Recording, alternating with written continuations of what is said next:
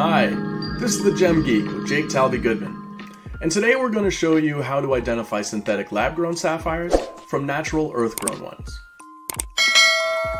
We have chosen two specimens for this video that show very easy to view growth structure.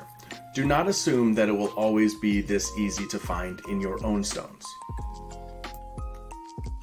Let's take a look inside of this natural corundum blue sapphire first. As I rotate the stone in the microscope, you'll begin to see straight growth zoning.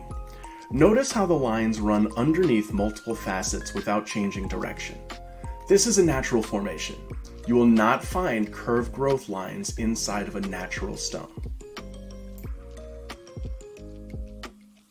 So now we'll take a look inside of the synthetic corundum that was made in the lab. Now, as we zoom into this, you'll see a slight curve in those same growth lines.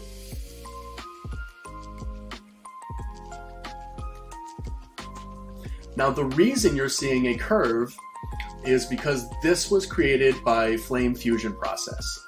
We've been making stones using this process since the early 1900s, so there are plenty in the market for you to go out and find. The process involves dropping powdered chemicals through a high-temperature flame onto a rotating pedestal.